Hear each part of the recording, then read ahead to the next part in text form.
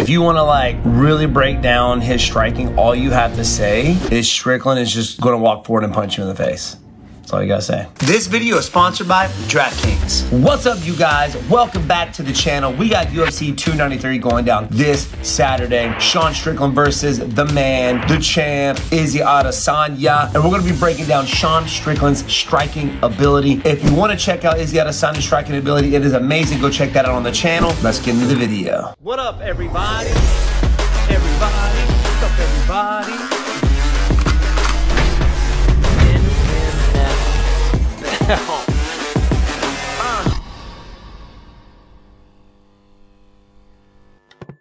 Hey UFC fans, we've got a good one going down in Australia this weekend. Adesanya will be stepping into the octagon to defend his title against Sean Strickland. Does he have what it takes to win it all? Make your picks on the fights this weekend official with my partners over at DraftKings Sportsbook. New customers who bet just $5 will get $200 in bonus bets instantly. That's right, new customers will instantly receive $200 in bonus bets when they bet just $5 on any of this weekend's fights. Stay in on the action and use your $200 in bonus bets on DraftKings same fight parlays for a shot at an even bigger payout. Combine multiple bets together from the same fight, including number of rounds and method of victory. The more bets you combine, the more you can win. DraftKings is the only place where you can bet same fight parlays. If sports betting is not yet available in your state, don't worry, you can still join in on all the fun with DraftKings Daily Fantasy. DraftKings is offering huge UFC contests this weekend with massive cash prizes up for grabs. UFC 293 is going to be a sick card. Main event, Adesanya versus Sean Strickland. I'm going for my man Adesanya. Who you got? So download the DraftKings Sportsbook app now. New customers use promo code Wonderboy and bet just $5 on any wager and get $200 in bonus bets instantly. That's promo code Wonderboy only at DraftKings.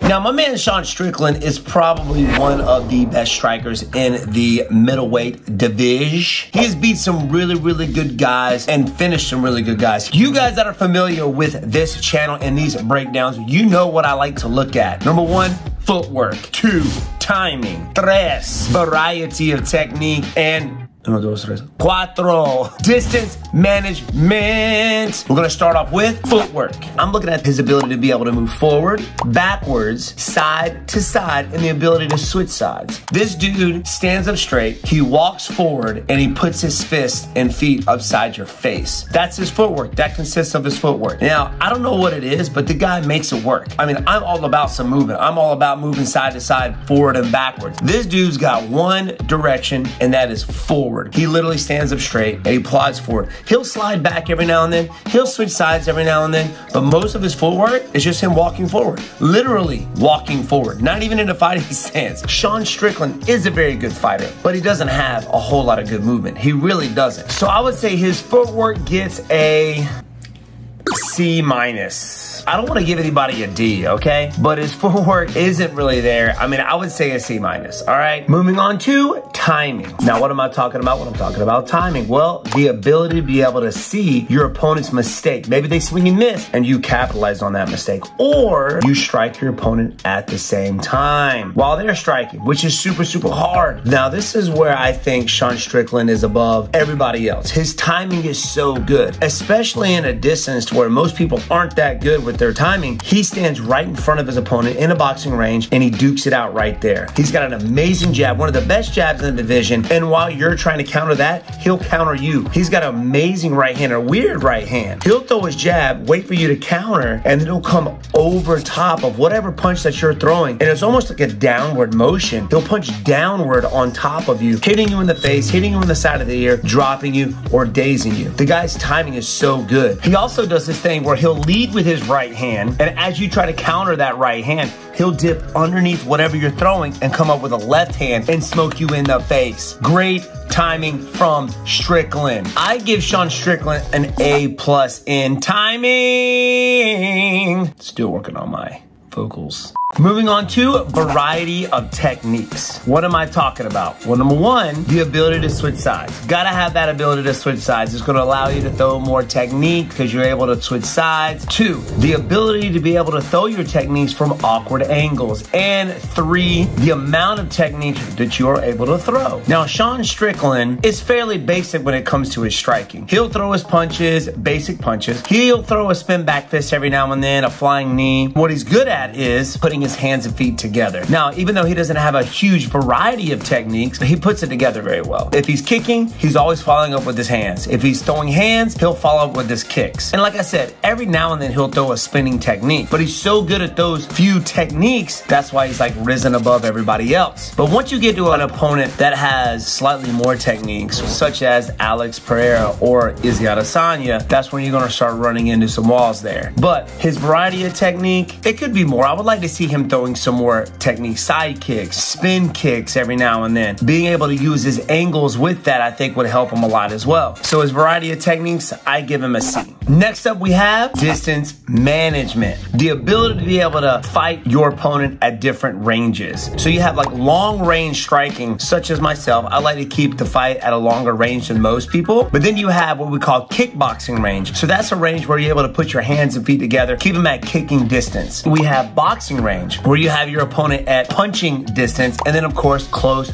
range, where you got the elbows, you got the knees. When I think of Sean Strickland, I think of his kickboxing range and his boxing range, which is where he's very, very good. He will sometimes get in very close range, but that's not what he's known for. If he wants to take a breather, he'll keep guys at his front kick distance, his kickboxing range. He's a lot longer than most people at that division. So he keeps guys at his most powerful range, right? Where is your strength at whenever you're throwing a strike? It's at the very end. You know, when you bench press, it's very difficult when it's close, but right when you get to those last 3 to 4 inches, it's easy. You can straighten your arms out fairly easy. He's really good at keeping guys in his punching range. That boxing range is where he lives. He wants to be in your face. He wants to eat your space. He wants to tire you out with volume. He's kind of like a Nate Diaz or a Nick Diaz. And they're not hard punches. They're just relentless, which breaks guys down. So he loves that boxing range. And at his farthest out, he keeps his opponent at kicking range. So he'll teep you, he'll throw his front kicks. But when he's really serious and when he's really dangerous is in that boxing range. That's where he puts people to sleep. That's where he's slipping and moving and uppercutting you, hooking you, hitting you with that jab, that accurate freaking jab. Now, you do see him get into a close range as well. He'll get inside, he'll throw a little bit of elbows,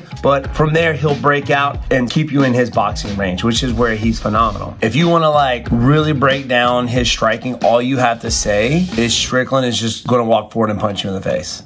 That's all you gotta say. Sean Strickland, I think his distance management is, I would say, a B-. It's not too crazy, but what he does works for him. Now, there you have it, guys. A Sean Strickland striking breakdown. Hopefully, you'll be checking the fight out this weekend. I think it's gonna be a great fight, especially the smack talk that's gonna lead up to the fight. Do I think Izzy Adesanya will win? Yes, but I think it's gonna be an exciting fight. I wanna see Strickland go out there and do his best to at least give him a run, right? I don't wanna see a first round finish. I want him to go out there and put it on him. But I do think Izzy Adesanya is gonna win this fight. Let me know who you think is gonna win this Saturday, UFC 293. Love y'all. Catch y'all next time.